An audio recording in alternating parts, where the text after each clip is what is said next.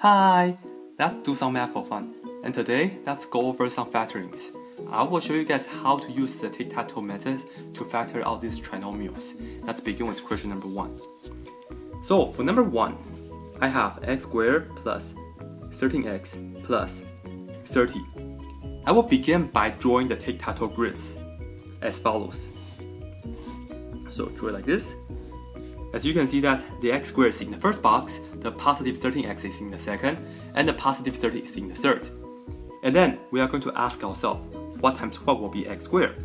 Well, x times x will be x squared. And now we have to break down 30. What times what will be 30? We can do 5 times 6, 3 times 10, 2 times 15, right? We have a couple combinations that we can use for 30.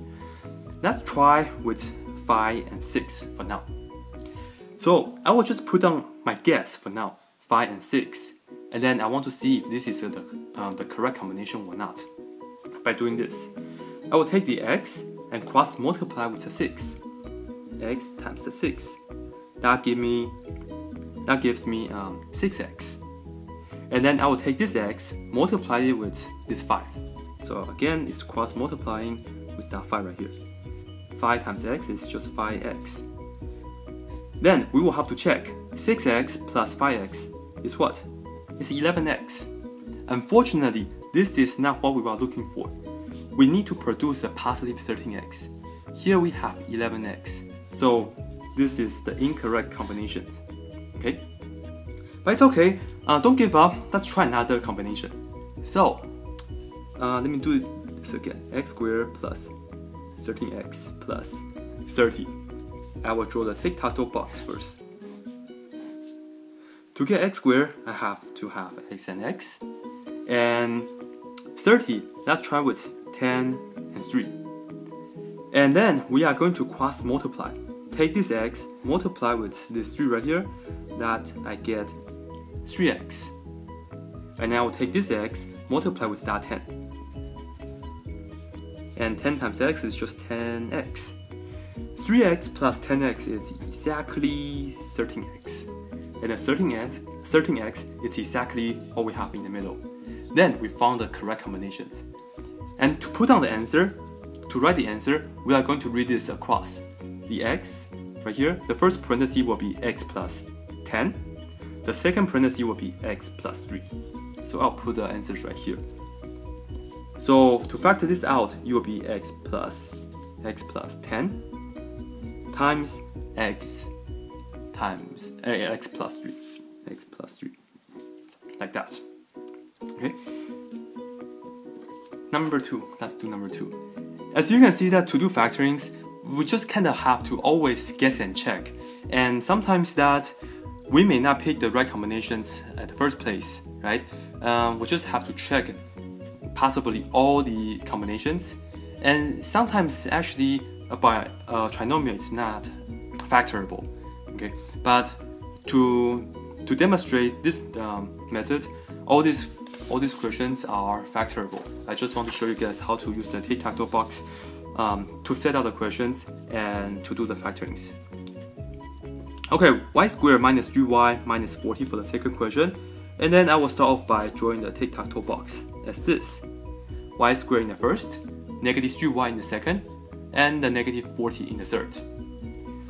Let's look at y squared. We need to have y and y in order to have a product of y squared. And then to produce negative 40, we need to think about two numbers, they multiply to be negative 40. 5 times 8 is equal to 40. Let me put on 5 and 8 first. But since I want negative 40, one of these numbers should be negative. Okay, I will put negative 8 right here. And then we will do a check. I will take this y right here and cross multiply with the 8 right here. Okay, so this is negative 8 times y is negative 8y. And now we'll take this y, multiply with that 5. And that's 5y. And then as we can see, negative 8y plus 5y is exactly negative 3y. That's exactly what we have in the middle. So for the answer, it will be y plus 5 times y minus 8. Y plus 5 right? The first parenthesis will be just the second row, y and the 5, and then the second parenthesis will be y and then negative 8, so y minus 8, just like that. Okay, let's continue with number 3. I have p squared minus 7p minus 6t. So let's begin by drawing the tic-tac-toe box. To get p squared, let's see, just p and p, right? P times p is equal to p to the second power. And then to get negative 6t, again we will have a few combinations. 30 times 2 is 60, 2 times 30 is 60, things like that. And again, let me just try with maybe 10 and 6. Okay, so 10 and 6. Well, I need to get negative 60, so one of this should be negative. Let me put a negative to the 10. Let's see if this is the correct combination by doing this. Take this p, cross multiply with the 6, and that will be 6p. And I will take this p, multiply with negative 10. So we will get negative 10p. Well, if we look at 6p and negative 10p, this is negative 4p, right? And negative 4p is not what we have in the middle originally. So this is the incorrect combinations. Let's try another one. P squared minus 7p minus 6t. So draw the tic-tac-toe box. Let's try another one with, let's try another combination of negative 6t. First, I need to put on the p and p. And for negative 60, I know 12 times 5 is equal to 60. And I want to make the 12 negative, okay? And then as we can see that if we take p times 5, we get 5p, right? And then if we take this p multiply with that negative 12, we will get negative 12p. And then positive 5p minus 12p, this is negative 7p. And that's what we want in the middle, right? So for the answer for number 3 is p minus 12 times p plus 5. So p minus 12 times p plus 5. That's the factoring for that. Okay, now number 4. Here we have x squared minus 18xy plus 56y squared. So let's draw the tic-tac-toe box. So for the first part, I need to have x and x. That will produce the x squared. And then we are going to look at how can we break down 56. Okay, we need to have a positive 56y squared. We need to have y and y right here for sure to get the y squared. And then what are the two numbers that will produce 56? So 7 and 8 will be 56, right? So then we put 7 times 8. I need to produce a positive 56, and positive 7 times positive 8 will give me positive 56.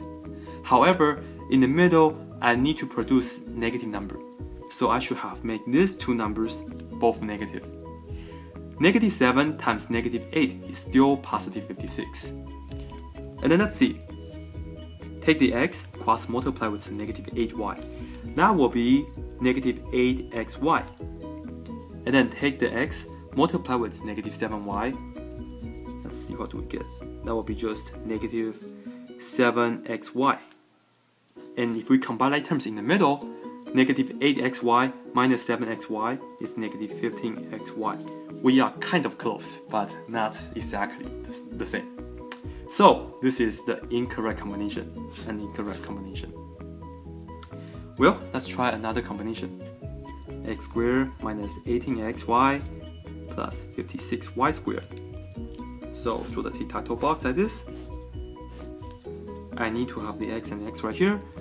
And then to get 56y squared, put the y first. Well, 4 times 14, it's also 56. And we need to produce some negative numbers right here in the middle. I will make both of this negative. And then let's see. X times negative 14y is negative 14xy. And then x times negative 4y is negative 4xy. So if we combine like terms in the middle, negative 14xy minus 4xy, it's exactly negative 18xy. That's exactly what we need in the middle. So the answer is x minus 4y times x minus 14y. So let me put the answers right here. X minus 4y times x minus 14y for the answer.